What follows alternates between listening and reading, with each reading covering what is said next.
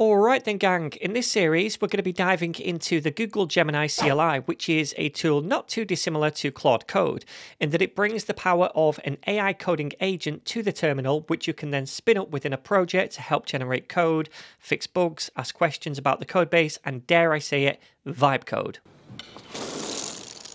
And I really like CLI coding agents because they can slot into any workflow without caring about what editor I'm using. And I'm not bombarded with UI distractions, and I can just easily toggle between the interactive agent session and manually running shell commands. I've been a huge fan of Claude Code ever since I started using it, and it's generally been my tool of choice when it comes to AI-assisted coding. But just recently, I've also started using the Gemini CLI, and I've been really impressed with not only how it performs, but also the interface and tooling around it. And unlike Claude Code, it offers a free plan with some generous limits and a huge context window of 1 million tokens. All you need is a Google account. Now, if you know nothing about context windows or tokens, don't worry, I'm going to explain what they are later in the course, but essentially it means that the AI model can hold a lot more of your project and conversation history in its head at one time.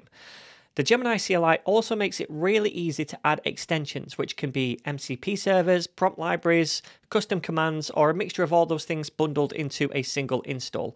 And all of this, along with the recently released Gemini 3 model, which I found to be really capable when it comes to coding, makes the Gemini CLI a really appealing product right now.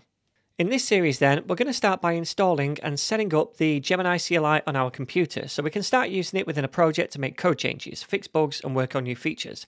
After that, we'll create a Gemini Markdown file to provide additional instructions to the agent about how it should work, including any coding preferences that we might have for the project, like how to style components or write tests, or where to put new files when it makes them. We're going to talk about adding context to sessions and how to manage that context when your session gets too bloated. And also, we'll be exploring some of the built-in commands that the Gemini CLI gives to us to do things like add memories and update settings before making some of our own custom commands as well. I'm going to show you how to add MCP servers, which allows the agent to communicate with external services and APIs like maybe Firebase or NanoBanana. And by the end of this course, you should be pretty confident using the CLI in your own development workflow.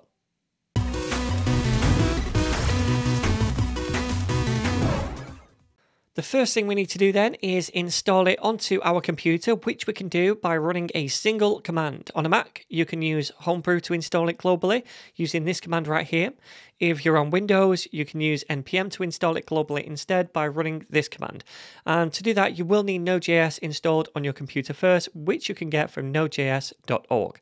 So copy whichever command you need, and then inside a terminal, you can paste that command in and hit enter to run it. And that's going to install the Gemini CLI on your computer. Now, I've already installed it, so I don't need to run this command again. And for that reason, I'm just going to delete all of this. But anyway, next up, we need to navigate to a project folder we want to use the Gemini CLI in, which we can do by using the cd command. So I'm just going to cd into a project folder called Food Smash, which is a dummy Nuxt project I've been working on today. And by the way, I've uploaded this same dummy starter project to GitHub, so you can use the same one if you want, and I'll show you how to get that starter project shortly. Anyway, now I'm inside that project, I want to run the Gemini CLI, which we can do by just typing Gemini and then hitting enter. When you do that, after a moment, the big Gemini logo is going to pop up and greet you with a little welcome message and some tips. Now, if this is the very first time you're booting the Gemini CLI up, it's also probably going to ask you to authenticate and give you 3 options to do that. In fact, I'm going to run the auth command by typing /auth and hitting enter, because this is probably what you'll be seeing in your terminal. So we have 3 options, which we can cycle through using the up and down arrow keys. The first one is to log in with your Google account, and if you hit enter on this option, it's going to open a browser and ask you to authenticate in your browser with your standard Google account. The second option is to use a Gemini API key, which you can get from the Google AI Studio, and I will show you how to do that later. And the last option is to use a Vertex AI account, and Vertex is like a hub for creating and fine-tuning and deploying models and applications. To begin with, I would recommend just logging in with your Google account, which is free and it gives you a ton of usage with Gemini 2.5.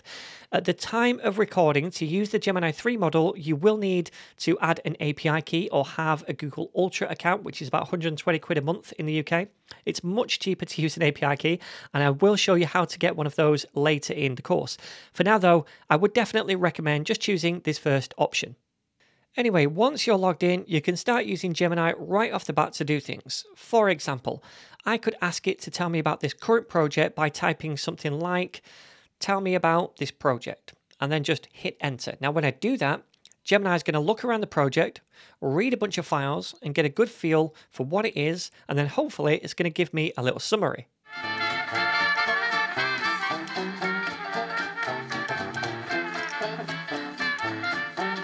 Alright, and now we can see that summary right here that says it is a Nuxt 3 demo project called Food Smash using Vue and Vite Test. The UI features a main page with a hero section, search, content discovery, a separate page for creating food combinations and so forth. Uses this package for icons. It tells us what pages we've got down here. So yeah, altogether a pretty good summary. Alright, so in a moment I'm going to open the project up in VS Code so we can browse the code ourselves if we want to, and I prefer running the Gemini CLI directly inside VS Code's integrated terminal in one of my projects, which we'll do in a minute. But before we do that, I wanted to show you where you can grab this starter project from on GitHub. So it's this repo right here called Gemini CLI Course, which I will leave a link to down below the video. And all you need to do is make sure the starter project branch is selected from the branch drop down right here.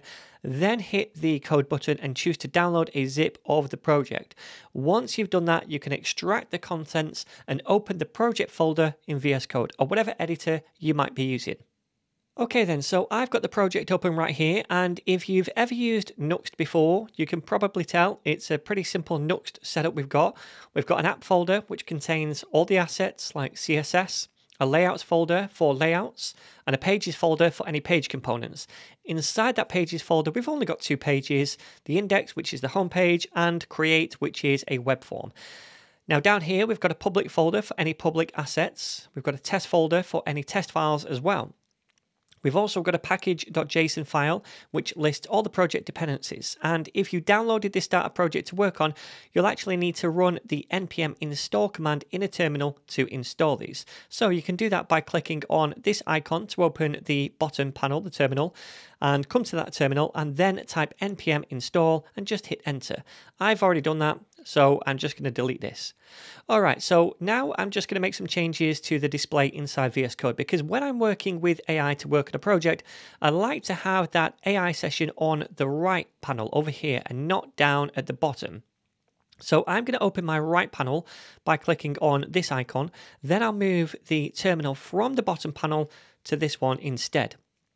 And now inside this terminal window, I'm going to run the Gemini command in the root of this project and hit enter to start up a new Gemini session. Now, Gemini has a companion extension for VS Code, which, if this is the first time you've run Gemini within VS Code, it's probably going to ask you to install. And you can go ahead and do that because it's going to add some additional features to the Gemini CLI, like open file context, selection context, and native diffing. Now, don't worry if you don't know what any of that means yet, we're going to cover it later, but for now, it's definitely worth installing that companion extension if it asks. Anyway, once you've done that, you should be dropped into the interactive Gemini session like this, where we can start using it to ask questions about the project and make code changes and so forth. Now, we're going to start all that in the next lesson, and to begin with, I just want to get this project up and running in a browser so that we can preview it as we work. So to do that, I'm going to open a brand new terminal window, and then inside that, I will type the command npm run dev and hit enter. And that's going to spin up a local development server for this Nuxt application, so we can preview it on localhost port 3000. Okay, so this is what it currently looks like. A very simple website called Food Smash, and we have a hero section right here with a search bar. We have some cards down here. Up here, we've got a button to the create page where we can enter in a couple of foods, description, add tags, etc. So yeah, this is what we're going to be working on in this series, and we'll be using the Gemini CLI to make changes to the application. Now, just before we finish this lesson, I want to mention one thing. This is not going to be a full-on vibe coding tutorial. I am not a big fan of vibe coding, and I think it produces a lot of slop and buggy code. Instead, I prefer to use agentic coding tools in a more nuanced and targeted way, working on smaller features one at a time, then reviewing the generated code and dipping into the weeds myself to make changes. That way, I'm heavily involved in the whole development loop, I know what each part of my code base does, and if I do ever need to debug something or make manual changes, I'm not fumbling around or copying and pasting errors into the AI only for it to just mess things up even more. So again, I'll be using Gemini CLI in a more focused and structured way to implement individual features, components, and so on. And in that regard, I'd say this series is more intended for new or existing coders who want to improve their development workflow using AI, and not so much for vibe coders. Anyway, now we've got everything set up, in the next lesson, we'll start asking Gemini to help us with this project. By the way, if you want early access to this entire course, you can get it now. It's all up on the NetNinja.dev website.